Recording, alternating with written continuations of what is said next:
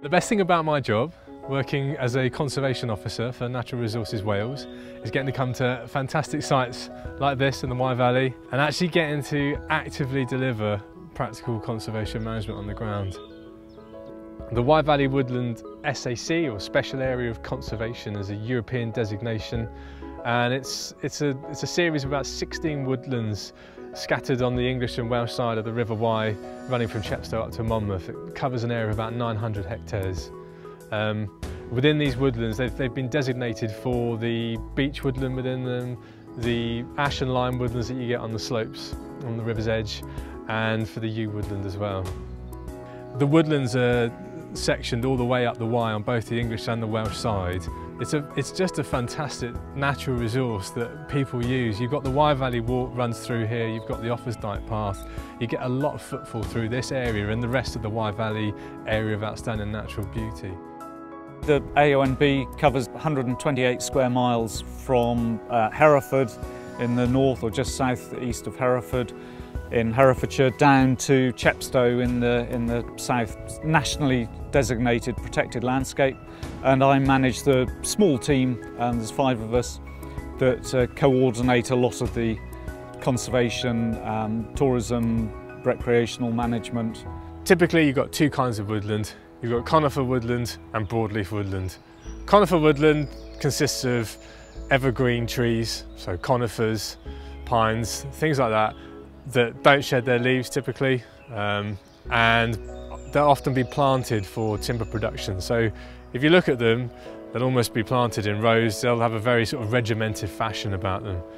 Broadleaf woodlands, they naturally occur, and those woodlands can look a little bit more haphazard, a bit like you've got here with trees sort of cropping up all over. But as you understand woodlands more, you can look at them and you can actually see historic management within them. So this is a really good example of the yew woodland that you get in the Wye Valley. So you've got these really old, twisting, gnarled trees. They've got sort of a brownish reddish tinge to the bark. It's an evergreen species, so it doesn't lose its leaves. The yew trees, the leaves are all grow sort of on a single plane, going from side to side. The other way you can tell yew trees, well, they're male and female, but the female plants produce these lovely red berries, which are kind of quite sticky if you squeeze them, which I think the birds like to eat. It's an incredibly long-lived species, so it'll be longer lived than any of the other trees you get in these woodlands. Here we've got a little beech seedling. Doesn't look much like a beech. It's 2 leaves, it's dicotyledonous, so there's 2 leaves. So these establish into large, mature beech trees. They're big, mature trees that they've got generally relatively upright, quite uniform. The main stem of it is kind of a grey bark and look a bit like an elephant's leg. So you know when you've got beech trees in your woodland, because as you're looking at the ground floor level and the ground floor, there'll be a carpet of these sort of brownish, orangish leaves all over it, as well as the nuts that the tree produces. So you get a lot of this in the leaf litter. And this is a small lime tree. On the adult lime, the leaves won't look anything like this. They'll be a heart shape. You've got this sort of fissuring in the bark, a kind of a greyish stem. And this is an old coppice, so this is now 3 big old stems that have been coppiced a fair while ago now. And that's your lime leaf there. It's kind of heart shaped. You've also got some ash seedlings coming through as well. So you can see the leaf there of the ash. And you want to see new regeneration of the canopy tree species, so that in time when the older trees fall over or all go over, or they're managed and taken down, there'll be a next generation to come through and reach up into the canopy and maintain that woodland structure. People who know an ecologist will know that you don't ever simply just go for a walk. It normally takes at least twice as long. There's just so much to notice and to look at. You know, for example, I've got here a fallen tree. It's gone down. The tree itself is dead. I mean, you can see this is quite soft, very loose. You'll get beetles that bore into that. They feed on it, have a very long larval stage, because it's very hard to break down and get any useful nutrients from this decaying heartwood. You've got all sorts in there. You've got small little beetle holes that I can see In the underside here, there's some here, there's some here. So those are probably where small beetles bored into this and has just basically gone through its life process and emerged as an adult.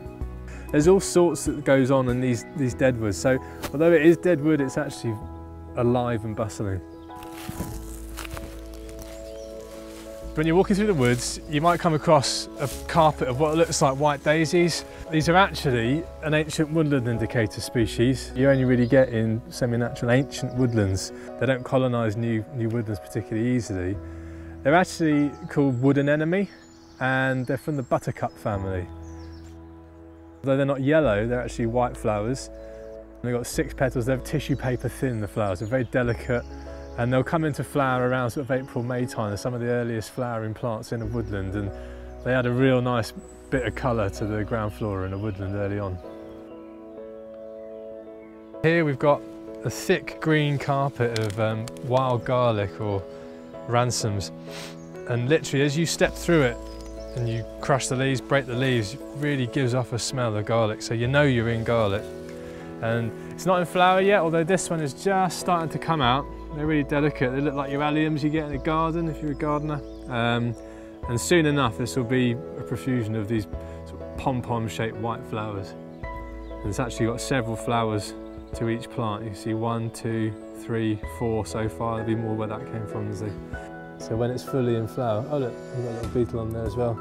It's already getting in and collecting probably the pollen, getting the pollen off the plant. There he goes.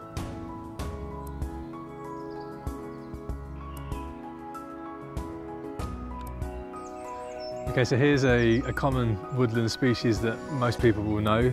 It's the bluebell. This is our native bluebell. There is, however, a non-native species, the Spanish bluebell. The easiest way to tell the native bluebell from the Spanish bluebell is that our native plants, the head nods and the flowers all hang one way. You've also got narrower leaves on the native bluebell, and they're more of a purpley colour, whereas the Spanish bluebell is actually a slightly lighter shade of blue. It's really good actually as an early flowering species. You often find sort of queen bumblebees as they've just come out of emergence foraging on this, taking the pollen from the plant, which they'll use to rear their first brood of workers. You've got a nice little cluster here of, it's called moshkatel. It's a nice little woodland plant. Another little delicate one. You don't see it everywhere, but it's nice to find when you do see it.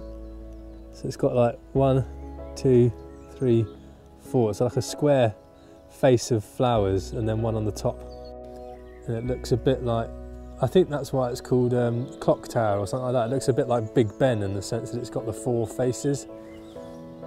Herb Paris, that's a beautiful plant actually. It's got 4 leaves and a sort of a bulbous flower in the centre of it. You get patches of that. You'll just spot patches of it from time to time as you're wandering through a woodland. Some have got loads, some you just get small patches of it. All right, so this is a toothwort. It's a parasitic plant, which is why it's white. It doesn't have any chlorophyll. It gets its energy from tapping into the root systems of hazels and elms and other plants. It comes out early in the year. It's got this sort of these flowers that are thought to look like teeth, hence the name toothwort. The Latin name for this plant actually means secret, and that's because for most of the year you wouldn't know it's there.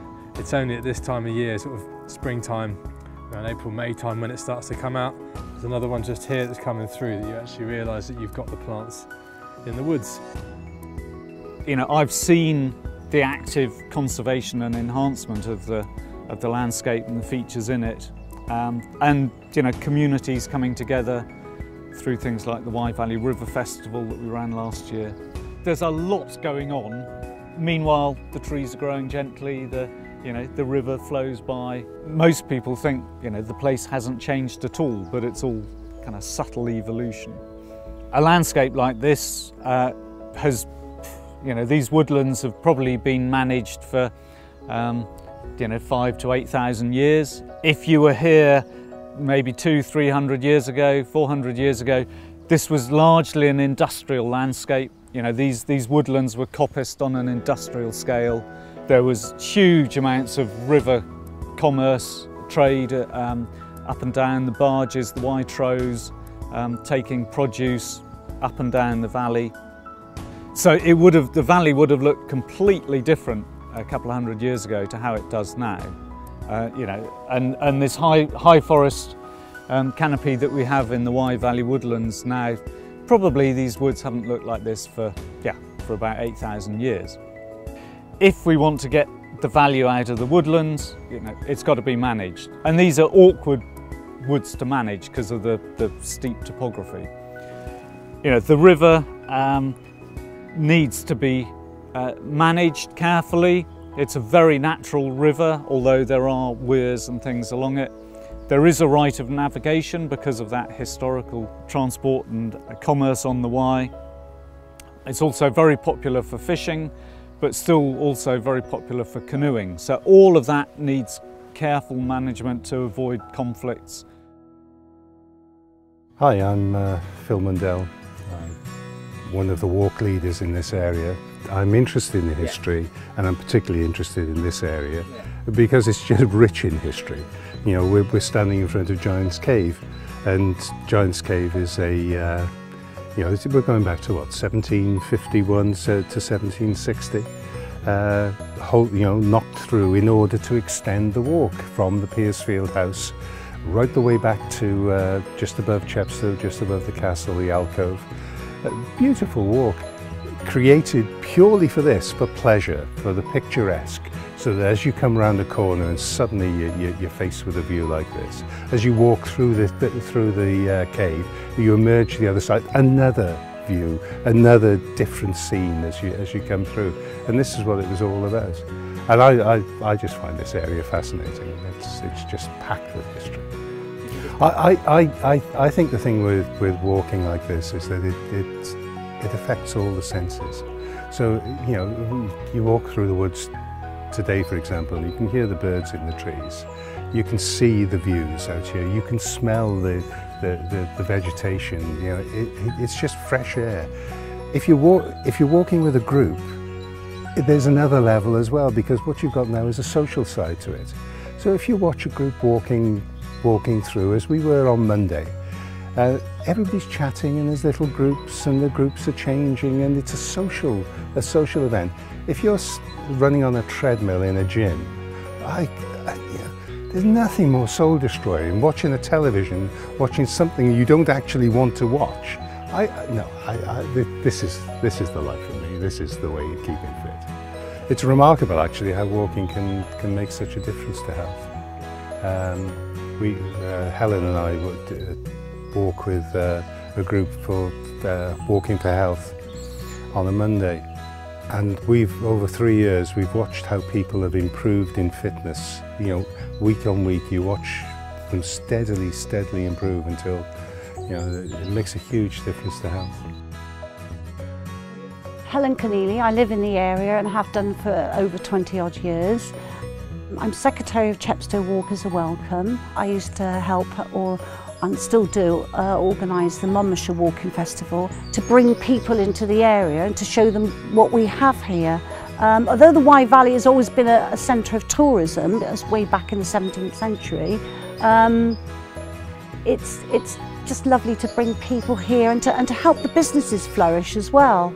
And I worked in the police force for 35 years and didn't really have time to walk that properly, but it is a way of just leaving everything behind, and you can look at a view or listen to a bird or whatever, and you can forget all your, you know, all the things that are going on really about you. I've got a couple of holiday lets, and I've certainly seen an increase over the last 5 years with the coverage that we've had with the press, television, even to escape to the country where people come and buy houses in the area. I mean, obviously we've got Chepstow Castle is the oldest stone castle in Wales, and Tintern. They come to walk, they come to cycle, they come to canoe the river. There's just a massive, everyone that does come says there is so much to do, and they often return. I think I heard a quote once, it's like a good recipe, you want to share it with everybody else, and that's exactly how I feel about Monmouthshire and the Wye Valley. Walking is a big part of tourism here. I mean, we reckon we get about 2 million, I think 2.2 million visitor days in the Wye Valley per annum. It's about think it's about 1.4 million visitors to the AONB, and most of those are just here because of the countryside, the landscape, the opportunities for quiet recreation.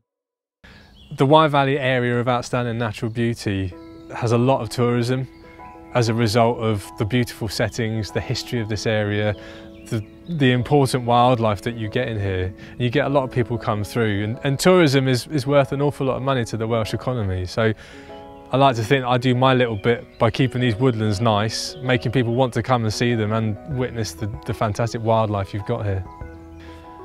So when you're next out with your friends, your family, your children, in the natural environment, it's like take the time to enjoy the senses, the smells, the sights, what you can hear, and explore it, understand it. There's so much to learn about the natural environment. You'll never know it all, but you know, if there's things that you don't know, it's good to be inquisitive and want to learn more. So, you know, there's ways you can find stuff out. You take a picture with your phone, you can check it online and back at home on the internet. You can tweet us, you can tweet, you know, your local record centre, you can send the photos in to your museum, whoever it may be. But I think it's important that people should care about the natural environment and want to learn about it and want to understand it and value it as much as they possibly can.